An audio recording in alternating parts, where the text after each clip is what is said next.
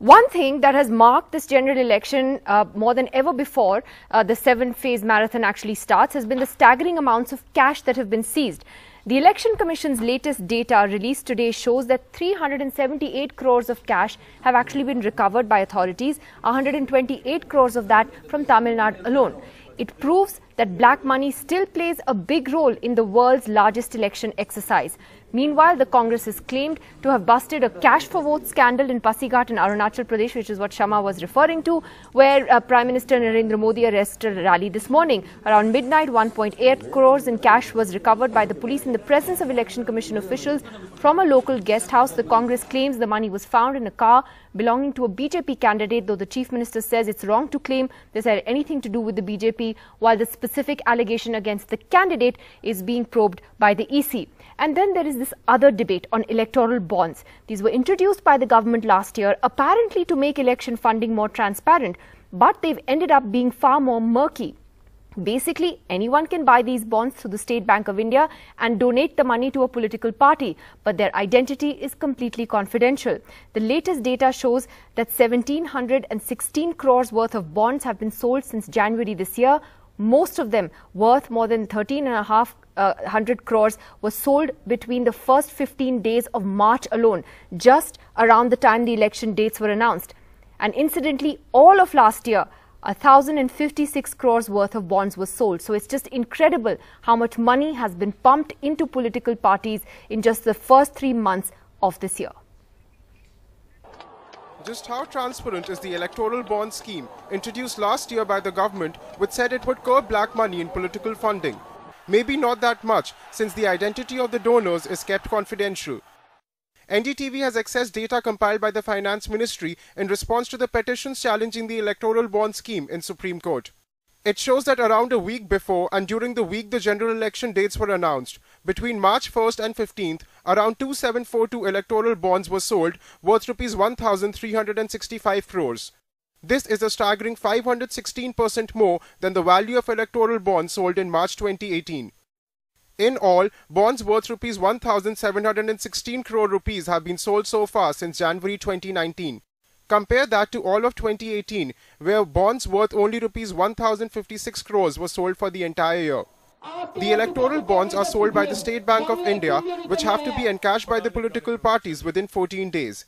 Anyone can buy these bonds and their information is kept confidential. Such massive influence by money on the electoral process, I believe, is not good for democracy. The Congress has promised to scrap these bonds in their manifesto, saying that there is total lack of transparency. But the BJP says this is a far better way of funding elections, since the State Bank of India knows who has purchased the bonds. Election bond scheme is a fraud, and it is basically a method for the BJP to launder money. Everyone who prefers dealing in cash is opposed to the electoral bond scheme. What does cash funding of elections means? The donor is not known. The party to which he gives it is not known. The source is not known. Who brought that money into the party is not known. The Election Commission of India, while responding to a petition challenging this electoral bond scheme in Supreme Court, has also expressed reservations on the lack of transparency. Most of the opposition parties have been opposing this electoral bond scheme, saying this would benefit and favour only the ruling party. In fact, the first phase of the scheme, that is March 2018, saw electoral bonds worth 220 crores being sold, out of which 210 crores, that is 94.5% of the entire amount, was donated to the ruling Bharatiya Janata Party. With the Election Commission of India not in favour, will the scheme pass the legal scrutiny of Supreme Court? With Nidhi Rajdan, Aravind for NDTV. Well, we have Dr. S.Y. Qureshi, the former Chief Election Commissioner, joining us shortly. Here we have M.K. Venu, the founding editor of The Wire. Professor Trilochan Shastri of the Association for Democratic Reforms is with us. The ADR is one of those that has petitioned the Supreme Court against electoral bonds. Also still with us, Shama Mohammed of the Congress and Bhaskar Ghosh of the BJP. Professor Shastri, just to come to you first, it's actually staggering, just the amounts of cash that have been seized in this election already. I mean, we haven't actually even started with the voting process. But you look at the cash seized, you look at the way, these electoral bonds are sort of, financing political parties in this very obfuscated way. And then one has to ask, is black money running our general election? Absolutely. In fact, this black money and electoral bonds are the two biggest threats to Indian democracy. And it's very nice, and we congratulate the Election Commission for having taken the right stand in the Supreme Court. So we are all waiting to see what the Supreme Court says. So we welcome the stand of the Election Commission, and all the arguments are well known. The fact is, the emperor has no clothes. Political parties, whichever they are only interested in winning elections, and they will give every argument in the book to justify what they are doing. But black money continues, and electoral bonds continues to be dark money, which we don't know where it is coming from. One of the arguments... It's high time we made transparency. And sorry, so just to interrupt, one of the arguments that the government keeps giving in favor of electoral bonds, Mr. Shastri, is that at the end of the day, they have to be purchased through the State Bank of India, and therefore the bank will know the identity of the person who is donating the money, even if that is not made public. Now, is that a good enough argument? No, not at all. If we are following best practices internationally, whether it's the United States or European countries or Japan, every rupee or naya paisa collected by the political parties is known to the public. I think we should follow the same in India. We have KYC, we have Aadhaar, we have all kinds of norms for citizens. Why don't we have the same norms for political parties? And everything is digital. So let the Election Commission also digitally receive money, and let every rupee be accounted for so that the public knows where it's coming from. Well, let me take that to Mr. Bhaskar Ghosh. Mr. Ghosh, last time is false. Mr. Ghosh, last time you were on this program, it was before the Election Commission actually went to the Supreme Court and said that it thinks electoral bonds are not transparent. Now that the Election Commission of India has taken that position in the court, what would you say? Would you still stick to this defense of electoral bonds? See, in the last debate, I have already mentioned that this is not electoral reform. This is basically the digital, encouraging the digital payment in case of the electoral funding or the political funding. Now, if you see that these bonds could be only purchased from a designated branch of SBI, and with a certain periods it could be encashed, and it could be given to only those political parties who are registered under Section 29 of Representation of People Act 1951, and they should have minimum 1% of the vote share. So there is a qualification criteria for that. Now comes the seizure of 1500 crore. Once again it is established that Mr. Ghosh, because our cash... I'm asking you something else. I'm asking you that the Election Commission of India doesn't feel that this is a transparent way to fund political parties. The Election Commission, this is not the opposition, it's not, a political body, it's the Election Commission. So why is the BJP continuing to insist that it wants electoral bonds? Is it a coincidence that most money through electoral bonds has actually gone to the BJP so far? See, this is, first of all, BJP is not very sacrosanct about that electoral bonds is the only means. We have started this concept, and to minimize and to track the black money which was used 100% into the elections. And if Election Commission has got some observation, they have come, so they can go to Supreme Court, and Supreme Court gives a judgment, then we obviously will look into it. But our intention is to trail the black money, which we are, to a great extent, we are successful in trading the black money, because every money which is coming through electoral bonds is properly registered and notified. Then we have Lokpals today. If you have got any problem, you can go to Lokpal and you can file a petition and find things will happen. But our policy intention was that to track the black money or track the cash money. And, that is going really well. Panelists, just look at the amount of cash that have been seized. One of my fellow panelists, he was talking about the incidence of euro. I was in US for a long time. Mr. Ghosh, just look at the hundreds of crores that have already been seized in cash. They are not a mixed economy. We are the mixed economy. That's lovely, but can you please explain how hundreds of crores? I'll ask MK Venu that, because then what was the point of demonetization? What was this whole argument that we're, going after black money? You see, new notes now, all the new notes now, which are being used to illegally fund this election. Yeah, Nidhi, I think today, I was watching. I'm asking Mr. Venu that question. Let me answer this today. I'll come back to you, Mr. Ghosh. Give me 2 minutes. Yeah. I was shocked today, Nidhi, that a convoy in Arunachal Pradesh, led by where the Chief Minister was, the BJP leader was there. They found one MLA's car, 1,80,000 crore, and they behaved as if nothing has happened, as if this is the way cash transactions are like new normal, And 2 years ago, as you said, demonetization, they were talking about digital payment, this, that and the other. And number two, Nidhi, I want to tell you something. I am astonished that Mr. Jaitley is making a virtue of the fact that nobody knows electoral bonds, who the source is, nobody knows who the political party that gets the money. Now, number one, we need total transparency, as somebody said, which is the best practice across the rest of the world where democracy is practiced. Number two, Nidhi, it's State Bank of India, the government owned bank. Only BJP now knows through their, because it owns the bank, it knows so how much has gone to which party. And if there is a fear among the opposition that if people through electoral bonds pay the opposition, then somebody might knock on the doors of those companies. So there is so you see what I mean, right? You spread fear among businessmen, and that fear will lead to those businessmen buying electoral bonds only for BJP.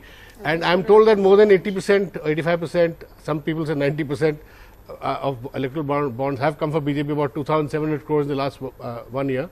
And number three, Nidhi, the most pernicious thing that is happening is that these people, they amended the FCRA, Foreign Contribution Regulation Act, whereby they have allowed foreign companies which have a subsidiary in India to donate. And in fact, the Election Commission has red flagged that to the Supreme Court, Election saying Commission that it has could objected actually to that. lead to interference in Indian elections by foreign companies. So let me complete. There are so many companies, shell companies that have subsidiaries in India through Mauritius. In fact, some of these government representatives, their sons have such companies through Mauritius in India. I don't want to name. So, how do you know that those laundered money is not coming back through that and buying electoral bonds? So, we know what the problems are, right? We know what the problems are. So, Shama Mohammed, the Congress actually said it would scrap electoral bonds in the manifesto that was released yesterday. What would you propose would be a better way to keep election funding clean? I'll tell you that. I'll just get to that. But what is the most important thing when Mr. Venu said is that, they don't want to scrap this electoral bonds. This is so murky. Nobody knows who is the one who's donating. No one knows. And let's see how the BJP has increased his amount. They built an office of more than 1,000 crore. Where does the Bharatiya Janata Party get the money? And like he mentioned, when the banks know, the RBI knows. When RBI knows, who else knows? The government of the day knows. So that is like they are threatening all those business people who are donating to the Congress party through electoral bonds. Don't do that. We're going to have a tax raid. We're going to send ED. This is what is happening. Number two is that yesterday, when they found this amount of money, there was an election commission observer there. Why isn't the investigation not done? And an MLA having one point, it is being done, but it should be, soon. And the way Mr. Khandu comes out and says, there is nothing wrong happening. 1.8 crore with an MLA. Most of the time, they say their assets are around this amount, and they have it. And let's not forget, it is in Pasigat, where the rally was going to happen in just few hours. And also, this is not just violation of the Model Code of Conduct, but this is also corruption under the People's Representative Act. Now tell me, what is your proposal? We have something called the National Election Fund, that anybody can donate to this fund when the elections are going to happen, and your name is going to be out there. It's going to be transparent. That is what we need. Something which is transparent, not something like electoral bonds. Nothing confidential. Okay, a national election fund. Let's talk about that as well. Dr. Qureshi is with us at this hour. And Dr. Qureshi, your thoughts on this. The Election Commission, as I said, took a very strong stand on this in the Supreme Court, saying that it's not transparent, talking about the dangers of foreign companies influencing Indian elections. Just to ask you straight off, ever since demonetization and this whole sort of campaign against black money, are we really any better off at tackling this issue, or is it worse or just the same as you've seen in previous elections that you've conducted? I think we are far from being better off. In fact, this is the biggest atrocity which has been committed. In fact, I'll remind you of the budget speech of the finance minister, in which he made two very good statements initially. He said, without free and without transparency of political funding, free and fair elections are not possible. And then he said that for 70 years we have failed to achieve that. So one expected that they are now going to introduce transparency. And what has happened is electoral bond. Before the introduction of electoral bonds, every donation of 20,000 was reported to the election commission. Now even 20 crores and 200 crores, we will not know, nobody will know who has donated. And transparency has been taken away in the name of secrecy of the donor. Now, donors may want secrecy because they want a quid pro quo to be the hidden, but people want transparency. We want to know if a company donated 50 crores, what quid pro quo is happening, what license, contract, bank loan are being given to them. That is what people would like to know. So this is something which has happened very wrong, and I hope Supreme Court undoes it. One of the arguments, Dr. Qureshi, that the BJP has made, at least on this program, when it comes to electoral bonds, is that the reason we are not in favor of revealing the names of those who buy these bonds is that the opposition is going to go after them and threaten them कि आपने BJP को पैसा क्यों दिया. Now, is that a logical argument? That's laughable. No, not at all. In fact, the logic is just the other way around. Government is more in a position to harm these people. And because if you give to the opposition, the government will come down heavily, and government is more in a position to harm the donors, and which seems to be happening, that 95% of donations are coming to the ruling party, which has never happened before. So, Mr. Ghosh, just coming back to you then, in the interest of transparency, why doesn't the BJP volunteer and say that we will reveal who our donors are? We will, we will reveal it to everyone and put it on our website. See, Nidhi, in the last debate also I mentioned why we are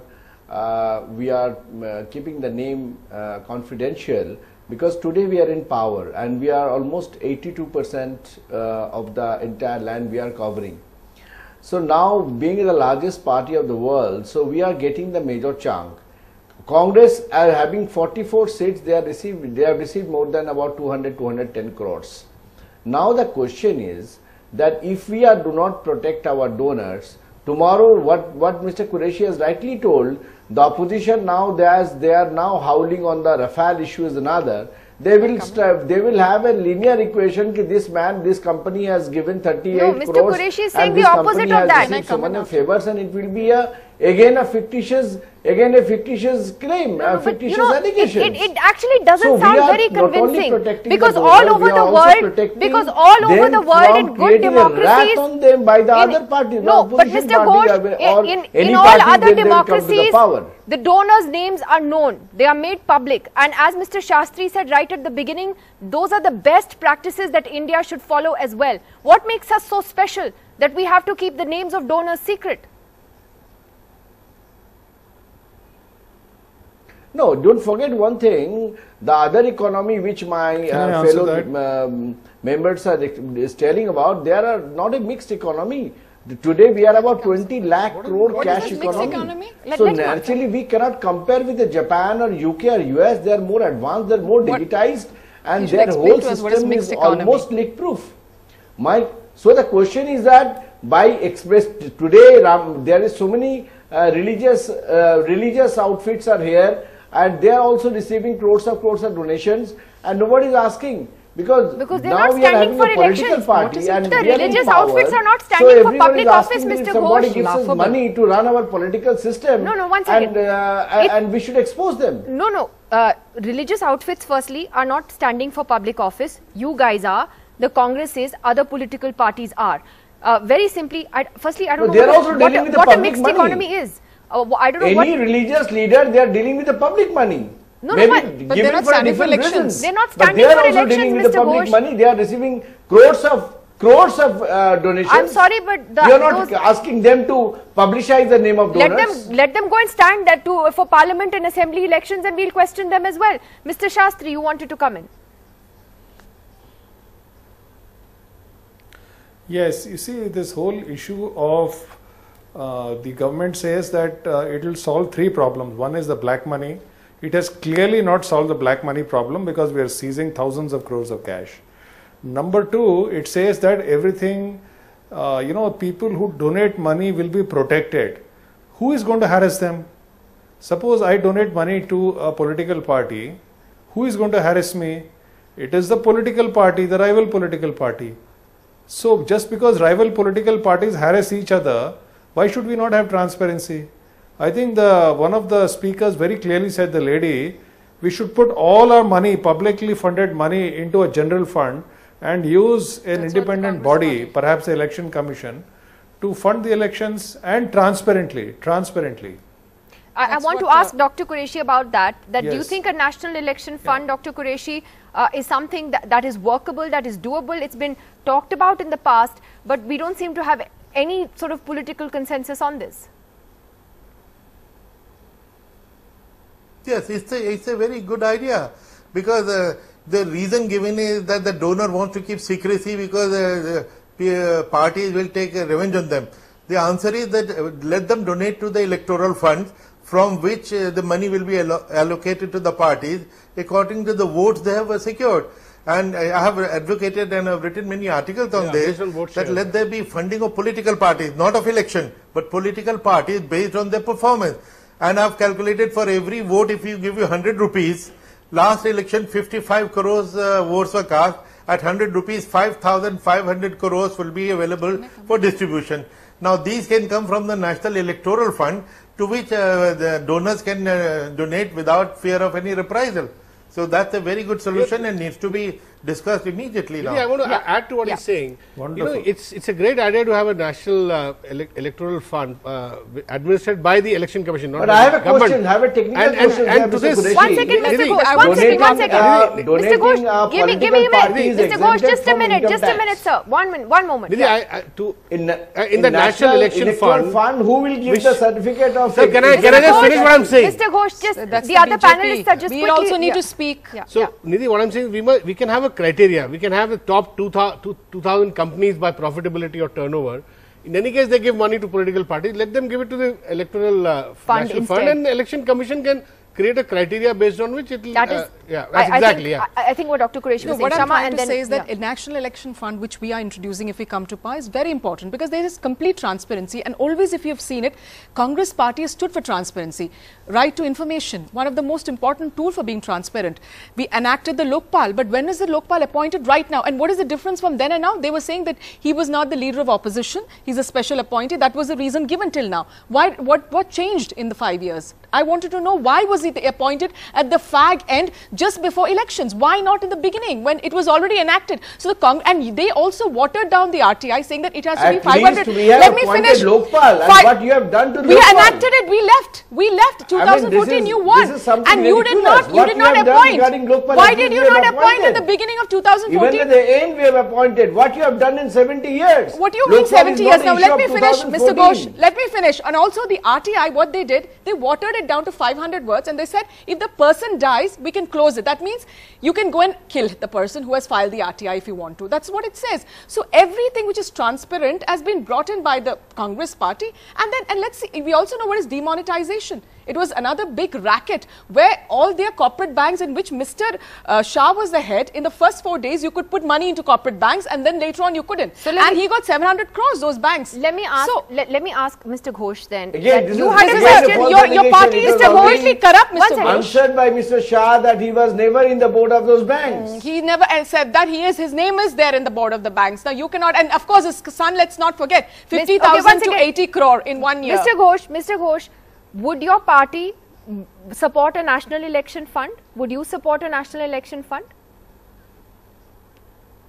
See, our party in principle supports any system which will curb the black money, which will trail the cash economy, and which will make all the parties answerable to, because see, even this, we are answerable to Election Commission. It is not that we are not answerable to anyone. We are answerable to Election Commission, and that is already laid down in the law. So then we why is the always Election Commission want having to go to Supreme Court? No use of the cash money, and even we are vouching for government funding in the election in the long run. So Mr. Ghosh, is the BJP not using cash in this election, just out of curiosity? Since we are digital India, since we are digital India, are you using credit cards and debit cards for your election expenses, out of curiosity? Or Paytm. And your MLA has 1.8 crores. Can I please ask Mr. Ghosh? I can give a straight reply. Yes. Within the limits allowed by the Election Commission, we are spending money within the limits. What is the limit? Whatever is the cash component, the non-cash component, 2 crores? using within the So limits. is it all digital? Most of our expenditure are through bank transfers. Most of your expenditure, and how much is in cash? Yes. So yesterday an MLA was Within caught with the limits, 1.8 crores. Within the limits prescribed by Election Commission, we are doing it. We are not violating it at all. So what about last night? Not to the best of my knowledge.